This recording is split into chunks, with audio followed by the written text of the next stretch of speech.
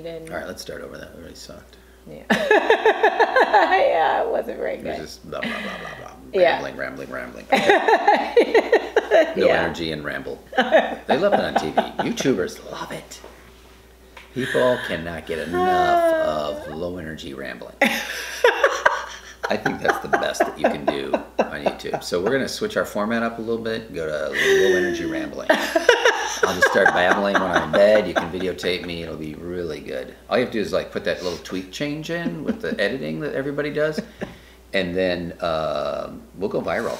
So I'm very excited about this. You guys are getting the insight behind the scenes.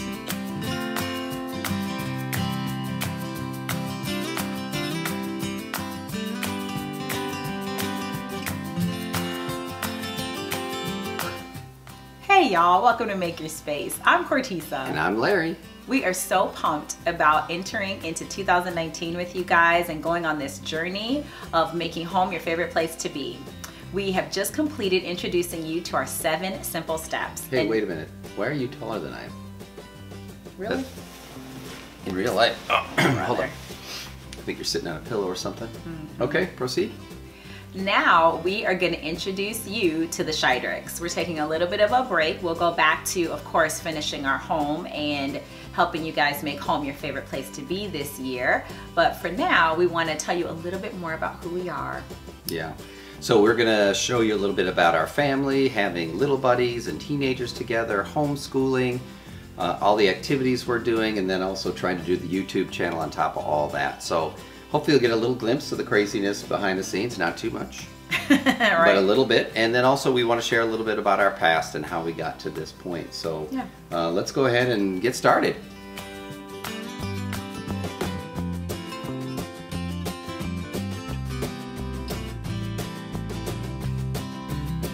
So addressing the first question of how we met, which I do get a lot, people say, especially my friends, they wonder, how did you guys end up together?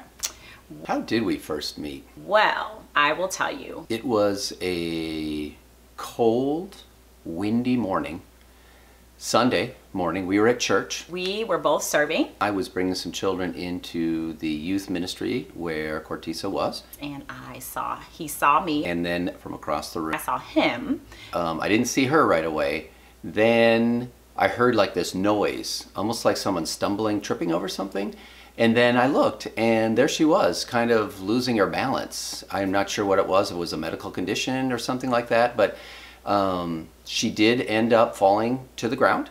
So then I went over to her and helped pick her up and, you know, said, "Are you okay?" And then she kind of like was a little woozy and looked up, and then she kind of went out again after she saw me. So that was our initial meeting.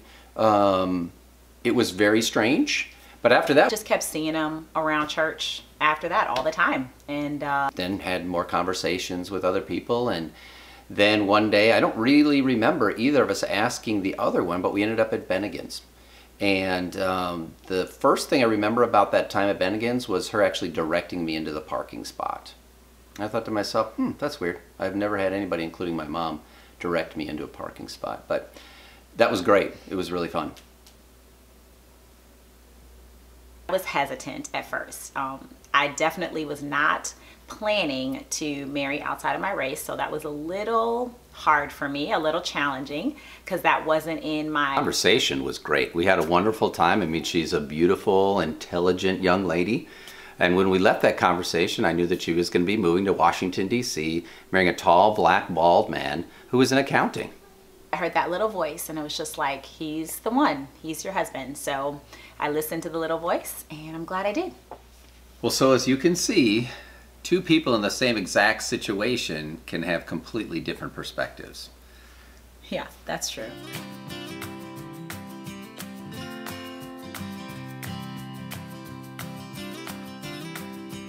What was your biggest issue from our first year? Or one thing that stuck out that was, Well, I'll just say, where I kind of failed? I'll say one thing that bugged me was you didn't make a bigger deal out of our first anniversary. You didn't make any deal out of it, really, and so that really bugged me. Yeah, I know. I'm kind of a forward thinker, so we were married, so let's move on to the next thing. No, Let's just move on to year 20. No Let's act like we're here. Let's no like do reason to anything celebrate special. that. It's fine. We just keep moving because there's something else going to be around the corner. Right. So yes, and I think, you know, that, I think from that, because I remember you talked to me about that, is there was so many things early on that I just wasn't even on my radar. I just had no idea.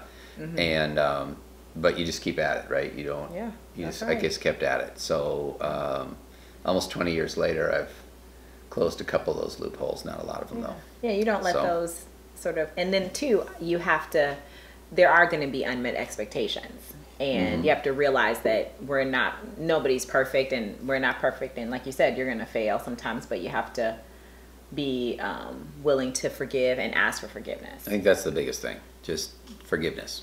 Yeah. Because there's always times, like another thing that I always think about is never wanting to go to bed mad. Yeah. And there's been several times where I've been like kind of ticked or, mildly frustrated. A couple times I've been really frustrated.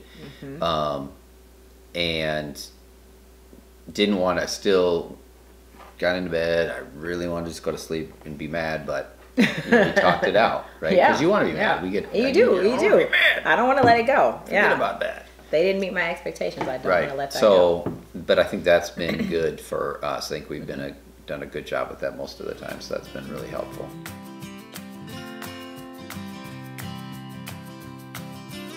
I don't even know how to address this one, but I've had a bouncy financial career, if we could put it that way. I'm revealing that on YouTube. I don't think we do, but I'm going to do it. I think you may want to go. So yeah, so I know that has been something that's been tough, but I didn't always know the right way to go. But you keep plugging along, and you always supported me. Into a couple of bad decisions.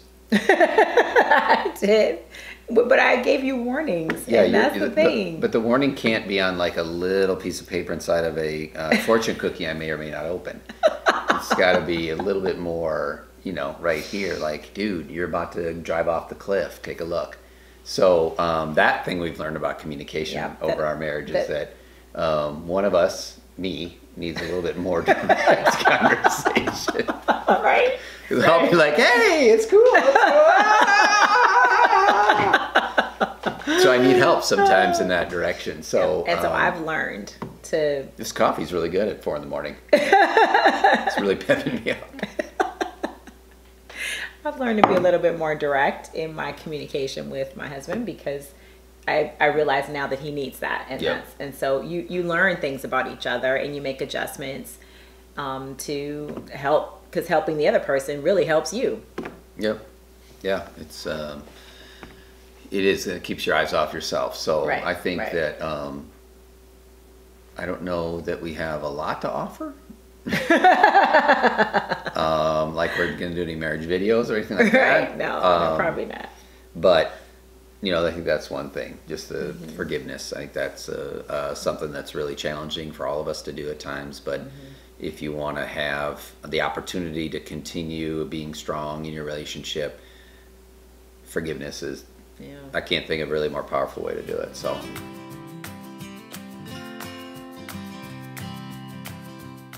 As you guys probably know already, we have 5 amazing kiddos, and people always make comments that we have our hands full, and yes, we do. 3 little boys and 2 teenage girls. Yes. The best of both worlds, really. Yeah, I've always wanted a big family. That was something I wanted when I was a teenager because I love the idea of it. And I always loved the idea of adoption. So I wanted to have 3 and adopt 2. That was my original plan.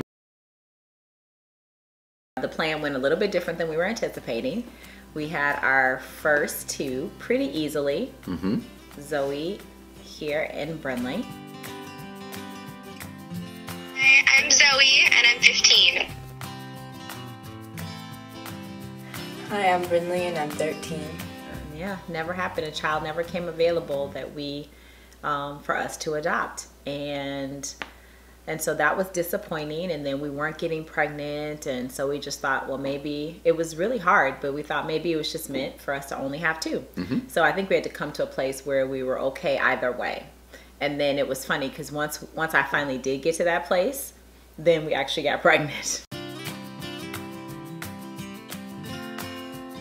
We lost that baby. Yeah. which was extremely hard for our family.